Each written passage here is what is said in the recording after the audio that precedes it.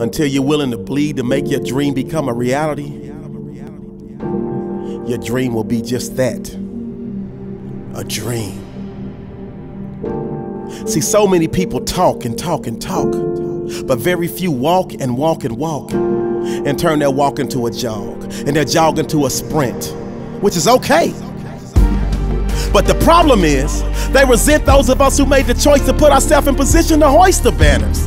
They resent those of us who made the choice to keep pushing, even when our skin got a little moist, because we understood that that moisture, aka sweat, would eventually build, and all of that sweat equity would allow us to never sweat or worry about struggle. That sweat equity would allow us to never sweat, worry, or stress, because winners like us chose to bury all of our fears. Winners like us chose to bury all of our doubts, all of our indiscretions, and we took all of our life lessons and refurbished, repackaged, recreated, and reused all of the pain, all of the hurt, all of the failure, all of the setbacks, and turned them into get-backs. And that's why we continuously get back up and will always get back up. When life pops up and pops us in the mouth, we may drop and we may go down, but it's never for the count.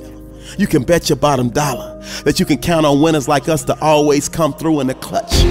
Well, losers and slackers would say this is way too much and throw in the towel. That's the very moment that overcomers like us dial in, and our heart of a champion instincts kick in, and our will and determination gets in, kickstarts our engine, and drives us to a victorious outcome. See, your problem is your inner warrior never comes out. It stays hidden and buried, and that's why you're always worried and living by woe is me. But today, I need you to totally flip it, because your curse of fear has just been lifted, and thus your will and passion to be great has just been uplifted. And this is the moment that you remember you are gifted with a purpose, and it's time for you to walk in it and live it.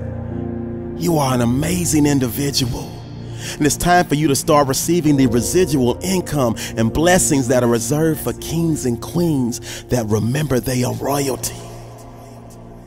But you gotta be willing to hurt for your dream. You gotta really want and need your dream. But above all else, will you be willing to bleed for your dream? This is a great day to win.